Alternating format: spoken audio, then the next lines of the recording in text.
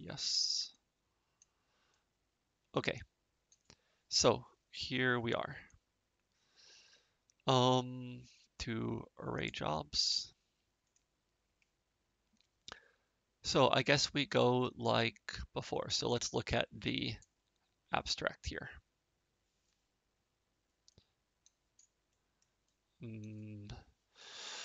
So what's an array Yeah. job? So array makes me think a bunch of things in parallel, and from before I know it's somehow related to embarrassing parallel. So how would you explain it?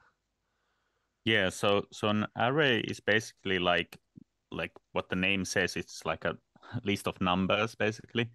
Mhm. And in this case, let's say we want to do a simulation with multiple different data sets. We have dataset 1, we have dataset 2, dataset 3, and so forth. We want to do the same simulation with, we have something that we want to iterate over basically. And all of these simulations would be independent of each other. So we have independent simulations that we can do, but we just want to do them all. And what we could do is we could write our SBAT script for each simulation at a time. So we would have like n SBAT scripts Mhm. to run like serial jobs.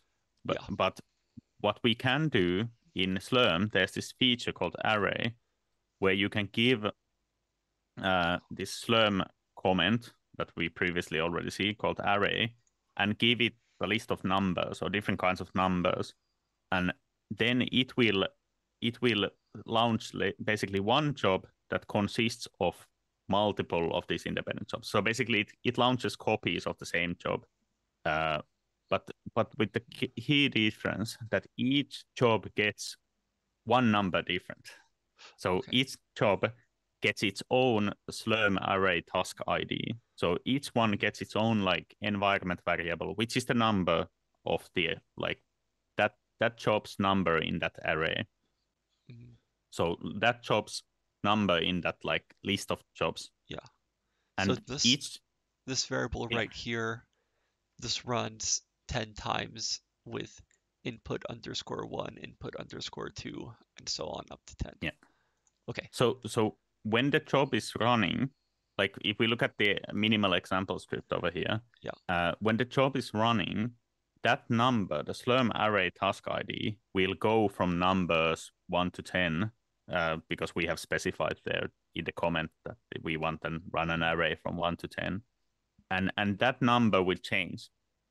And that number then we can like, for example, in that code we can run input 1, input 2, input 3, and they all run independently at the same time. Like the Mhm. Slurm will try to allocate all of those Yeah. into the queue, and they will run independent of each other and in different computers, different nodes, and whatever. And all of the other requirements that we have specified, if we require a certain amount of memory, certain amount of time, whatever, they are copied as well. Like they are Mhm. like basically Okay. like the Yeah. rest of the script is So basically copied for between all of the yeah. like all of the So jobs, but so the array index is just different. yeah. So I run sbatch once, Mm, and but 10 things come out the other end.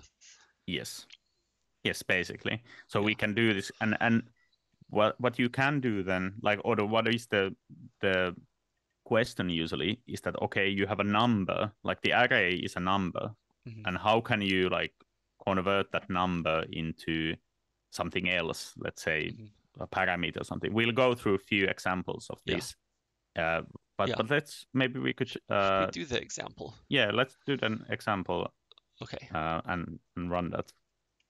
There's some good questions in the notes. Maybe we can answer those first. Mm, Um, Simulation's relatively fast. So yeah, if the array jobs take a few minutes or less, then it's better not to have thousands of them. Try to group them together. And there's some hints about this later in the page. It's exactly like an overall for loop kind of thing. mm, The number yes. assigned to the array randomly done. I'm not sure exactly what that means. So the Slurm array task IDs come exactly from this here. Mm. And you can skip values. You can choose different number ranges. You can do it like you can do like every fifth number or something like that. And you can there's different syntaxes you can use to which numbers you want to use.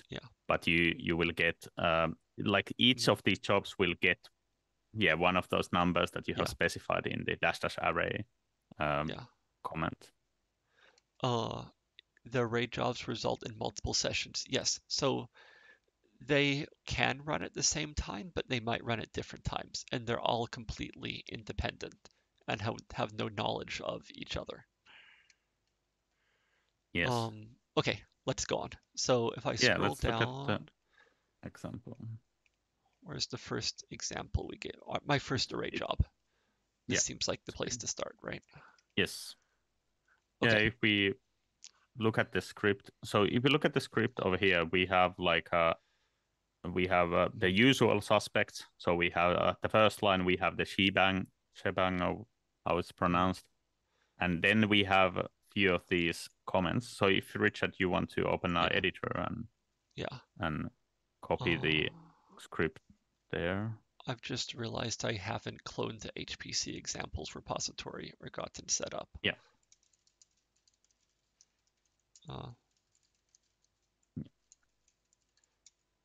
Okay. Yeah. Well, in the meantime, I can, while Richard is copying the repository, I can. Actually, for this, you don't need that. Yeah. For the next ones, maybe yes.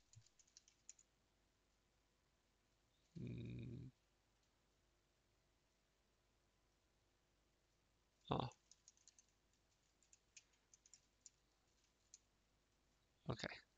Yeah. What? Yes. So in the script, we have the time and the memory requirements at the start. So these are the usual suspects that we like always want to give anyways. And after that, we have the output. And this time in the output comment, we have, or the directive for the SBatch, we have a few different characters there. So we have this %A and %lowercase a. And what these do is that because we now launch like multiple jobs at the same time, we don't want them all to write in the same output file because it would get really cluttered and it would be really hard to see what each of these would do. So what we can do is that we can divert each output into a separate file where the capital A, the %A is like a shorthand for the job ID as a whole. Like the whole array will get one job ID.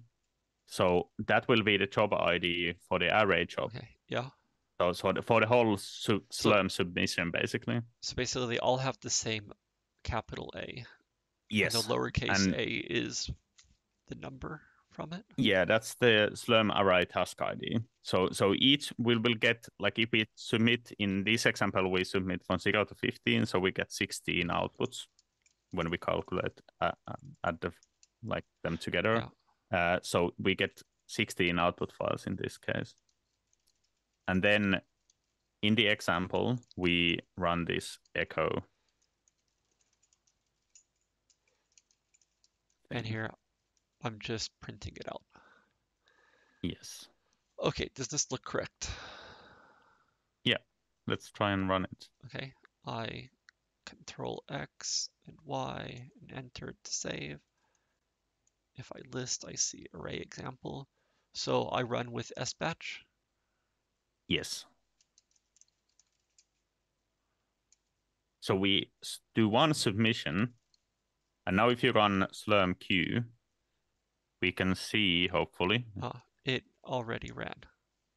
The thing you saw pending was something I have. Yeah, we need to put maybe a sleep there. But okay, it already ran, and now we already see the output. So we see there that we have generated like the overall job ID was 476680, and then we have from 0 to 50 in these output files.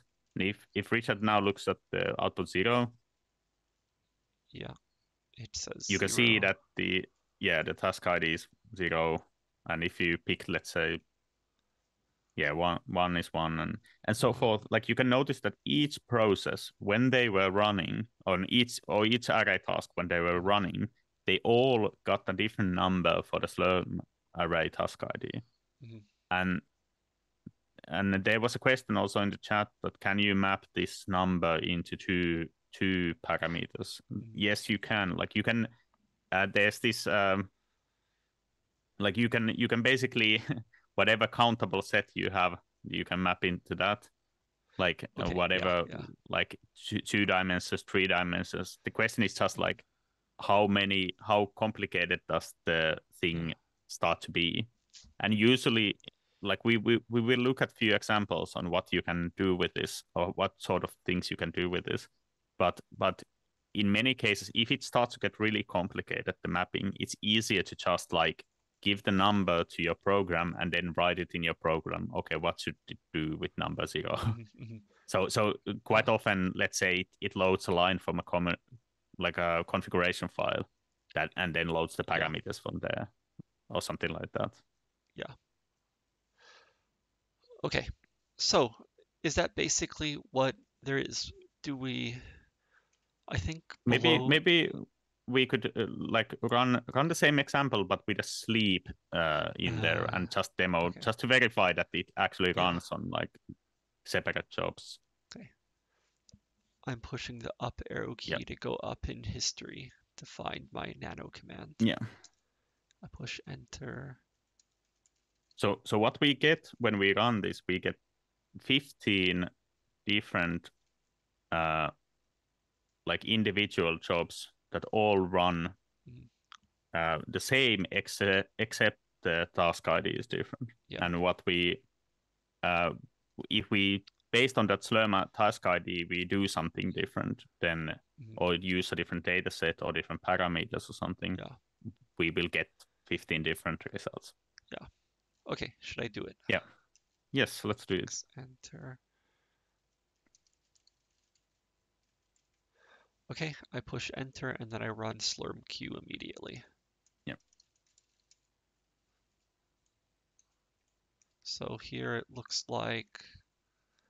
Yeah, they all got running immediately. They're all running very quickly. And you can notice on the left, you can see that they have this underscore there where you have like the different array indices separated. So you have the same thing running with different indices. And on the right, you can see that the node, where the node list is, that some are running in P40, some are running in P41, and some were running in P43, I think, or something.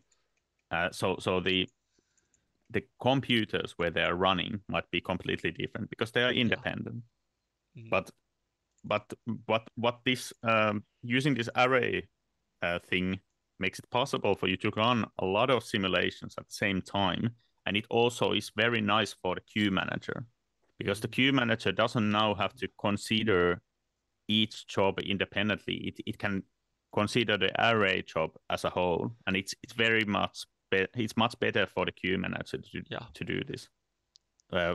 For you to do this way, you don't accidentally like cause like a denial of service, a distributed denial of service by submitting like thousands of jobs. So many of our users might run arrays that have like hundreds or maybe even maybe thousands of jobs in the array. So if they want to do like a really big, lots of simulations, like different random numbers or different parameters or something like that. So there's a question, does it run the same program 10 times? Yes, and it has, but your program has to be able to use this variable to do different things each time, if that's what you want.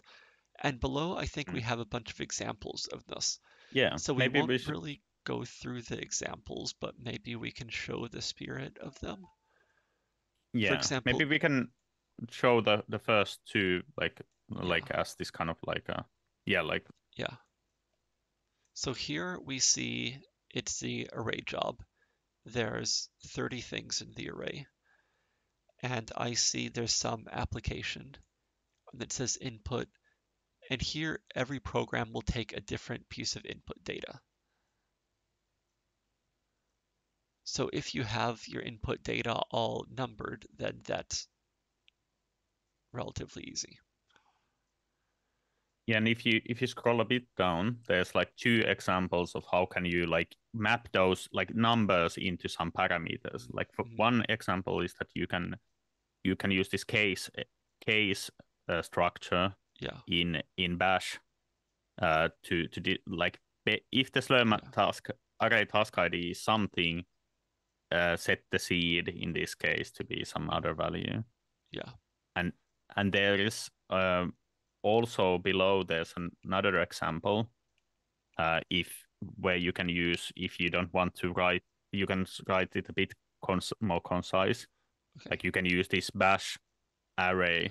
Like this is a Mm-hmm. different array than the Slurm array we are talking about. It's the basically bash has this list or all this kind of like an array structure, so Mm-hmm. you can list the numbers there and then Yeah, pick from this array that specific number yeah. uh, based on the index of the And like there. and I guess the whole thing could be done in Python basically, where you give Yeah. a single number to your Python or R, MATLAB program, whatever, and Mm. internally it maps to whatever parameters it's supposed to use. Yes. Yes. Okay. In yeah, you can also like read a line from a file. Like below there's an example also, like if you want to write your different parameters in a file and then read it from there. But Mm-hmm. maybe we should go into exercises and let people try them out Yeah, themselves. I agree. There's a little bit more here you can read yourself. So, for Mm. exercises, what should we recommend people to work on? Uh, I would probably say that the exercise one would be probably best. So you can choose whichever of these previous, like these examples that we provide in the page, and try to give this uh, pi different seed numbers. So you can try out one of these exercises. I would say that run one of these Yeah, at least and try it out. yeah. Also, there was a good question. What is the difference between job and a program? Mm-hmm. So Mm-hmm. job in this case, like often refers to Slurm job. So basically Yeah. like an allocation that Slurm needs to fulfill for you. Mm-hmm. So when you submit with SBatch some script, then Slurm thinks of it as a job that it needs to do. Like I need to do this thing, Okay, yeah. and I need to execute this thing. And if you give it like an array job, you say it knows that okay, I need to execute this like 100 times, but with different array index, Mm-hmm. like each time. Like it will that's a Slurm job, and then that job can like inside the script in that job, Mm-hmm. it can have multiple programs that you run then, Mm-hmm. um, one after the other. Yeah. Okay. And how long should we give? I guess this has to be combined with the break because it will be break time. So assuming people start 10 minutes from now after the break, should we give 20 minutes maybe? What do you say this is the most important one, so we should Yeah, give the most time here? I think it would be good to have enough time to really Yeah. test out these examples, because like this is something that can give you a lot of power with minimal changes to your code. Mm-hmm. Like, Mm-hmm. and that's why this is very good to Yeah. learn, because you Okay. can then utilize it in multiple different ways. So yeah, I would say that 20 minutes at least. Yeah. Okay. That sounds good. So I wrote down um Yep. until Yeah, until 20. 20 pounds. So And do that's ask the half an hour. questions. It's very good to Yeah. have the questions in the notes. Yeah. This is the most important interactive lesson we're doing today. So Okay, Yeah. see you in half an hour. Yeah. Okay, thanks. Bye. Thanks. Hello, we're back. And there have been really many very good questions here. And I think most Mm. have been answered. Mm, there's a good question about how does the program understand Slurm array task ID? So this is called an environment variable, and it's not specific to Slurm. Environment variable is a thing which all Unix and probably Windows programs have a concept of, and many languages can read them and get the values. We're showing how to do it with Bash, but there's other ways too. Yeah, we will quickly mention when in the next session that we start soon, how you can like calculate or get the CPU number, how many CPUs you have allocated in the script, uh, like in your code, how you Yeah. can get that number, and you can use the same kind of structure for the array ID as Mm, well. yeah. There's a good thing here about confusing terminology. And yes, it's Mm, confusing. My recommendation is to run it several times and see what happens. mm. And and also I would say that like try to look beyond the terminology and look at the functionality. Hmm. Hmm. Like all of these have so many like conflicting terms that it's very hard to keep it in check. Like even in speech, like we might use Yeah, yeah. confusing Mm-hmm. terminologies all the time, like that are like not correct because like there's so many Yeah. different terms. But what I think the most important thing is to keep in mind that okay, like you have this workflow that Hmm. you might write your serial job. You might do an interactive first, like interactive job, run your Hmm. program, then you write it into a serial script, Hmm. and then when you have run it through the serial as a serial script, like we did yesterday, after that you want to do it with let's say multiple parameters or something.